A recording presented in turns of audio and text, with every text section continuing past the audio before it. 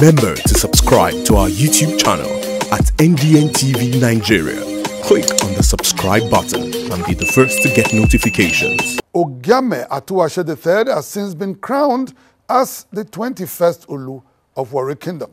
But the controversy surrounding the Olu of Warri Stool appears far from over. Two suits filed by suspended Ologbosere of Warri Kingdom, Chief Ayiri and Prince Oyowole Emiku, son of immediate past Olu of Warri, Ogiame Ekenwole, challenging the nomination of Ogiame Atuwatse III as 21st Olu of Warri Kingdom, are still pending before state high courts in Warri and Asaba.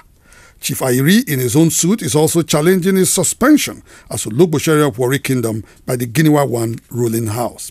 When the suit filed by Chief Ayiri came up for hearing at the Warri High Court on Tuesday, September 28, 2021, two groups from the Giniwa I ruling house filed a motion for joinder, while Chief Ayiri's lawyer filed a counter motion. The court had, in its wisdom, adjourned the case to October 18, 2021 for further hearing to enable parties seeking to join the suit file their written addresses. For him is to protect the interests of the Ologbosere, Ayemi and family descendants. That you cannot just come up and say you have suspended the Ologbosere. It's a title owned by the family and not that person. So what he's in court is to protect the interests of the descendants yet unborn. The Shekiri nation is satisfied. If you see the aura of people here now, that shows that the Shekiri nations, we have taken a position and we have moved forward. There is no going back, forward ever, backward never.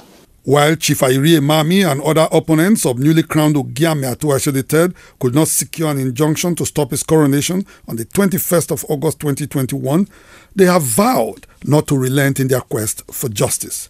The Shekiris, who are sympathetic to the cause of the suspended Ologbosere of Warri Kingdom, are said to be relying on provisions of the 1979 Chieftaincy Edict, which provides guidelines for the selection and installation of an Olu of Warri in their determination to have Ogiame Atuwatse III dethroned.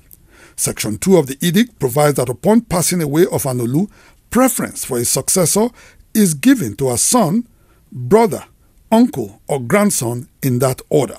It further provides that in the absence of such relatives, any other relative who is a descendant of the last three Olus can be considered as possible candidate for the throne. The argument of traducers of the current Olu of Warri Kingdom is that he falls into the last category and should not have been given preference over other candidates that fall within the first and fourth categories of possible heirs to the throne.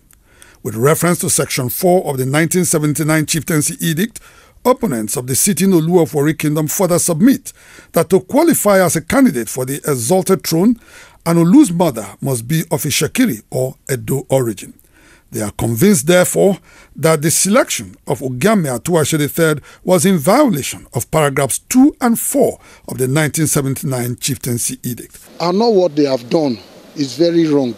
We have a Bible, which is the edict. They should follow the edict and do what they want to do. Nobody should shortchange anybody. We are just seeking a redress of the illegality that has been done as regards our throne. I'm just telling the court to interpret the edict so that everybody can be aware. You can't be misleading people. However, Amechi Ogbona, who is secretary of the Warri Consultative Forum, argues that because the title of Ologbosere was originally unknown to Warri Kingdom, Chief Ayiri case is without basis. I want to respect the court. I don't have to preempt the court because it has the final say. But I want to say something. Ologbosere never came from Benin. It's a title based on proclamation from Erejuwa I.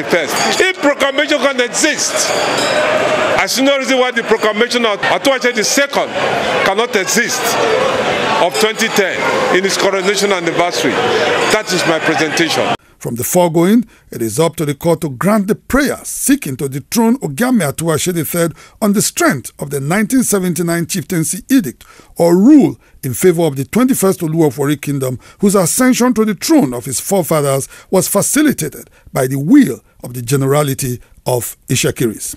In whichever direction the pendulum of victory swings in this case, in the long run, both the winner and the loser will have to accept it in good faith. For as Nigerian lawyers will always say, judgment is delivered as the court pleases.